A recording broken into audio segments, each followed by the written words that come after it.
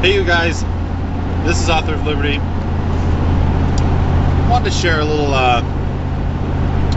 kind of religious message with you today, just about how I felt like I've been helped out with stuff before. Goes back several years. I was starting my degree. I'm an engineer by trade, and I was a freshman. We had one kid on the way, and the city I was living in had basically nothing for schooling I could get. At this point, I was doing all my school online, and those classes were quickly running out. And so I knew we had to move. And so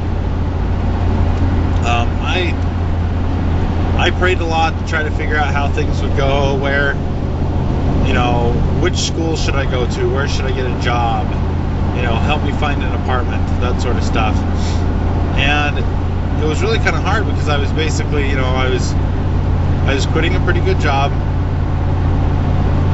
moving out of a cheap apartment to a different city, starting school. That can be a very daunting task. And so I would drive out, it's about a 3 or 4 hour drive out to the city to where all the schools were, and I'd go out there and I'd kind of look for apartments and that fit our family, look for work. I made up like resumes and like cover letters customized to basically the different areas of work, and I was mailing off applications and resumes, just trying to kind of get a job to land into out here. And it was really, really, really, really frustrating because the harder it felt like I'd pray and work at it is the more it seemed like nothing was happening. I'd get the occasional job interview. I wouldn't hear back from them. I'm sure that there's some people watching here that can probably relate to that. Well, anyway, what kind of my message is that I think that sometimes the Lord kind of holds us back until the time is right or the opportunity is right. And so this went on with me for quite a while, and then finally we drove out. I went to a job interview, and this is several interviews later, but I went to this job interview, and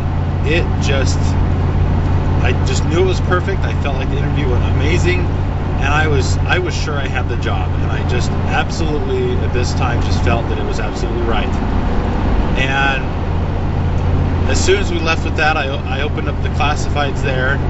We drove right to some apartments, and we found a beautiful big apartment for what we could afford, and we put a deposit on it, and everything within an hour or two just clicked into place. And a few weeks later, we were living out in that city, and I was getting ready to start school out there, and I was working full time and had a great job. And after working there for probably about a week, I get an email in my email box, my personal email, and it was from one of these other places that I'd interviewed at, and they wanted to know if I still wanted a job. And had I gotten that email earlier, I would have absolutely done it. I was pretty desperate. But when I got the email there and I looked at where I was just like, wow.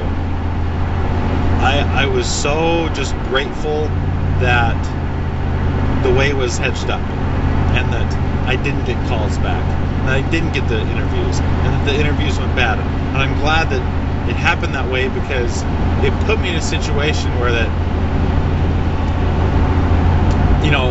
that job led into kind of modified into my self-employment through school and this and that. it was such a huge blessing, and we were able to make ends meet, and I was able to get through college and, you know, have my wife stay home and raise my kids, and it was a great blessing. And so, you know, I just encourage you to just, if you're out there looking for work or looking for school or whatever, just make the Lord a part of it, and keep working and keep working and keep pushing against that rock. And when it's time for it to happen, it'll happen. And just keep that faith. And anyway, so thanks for watching my videos, and this is Author of Liberty. Bye bye.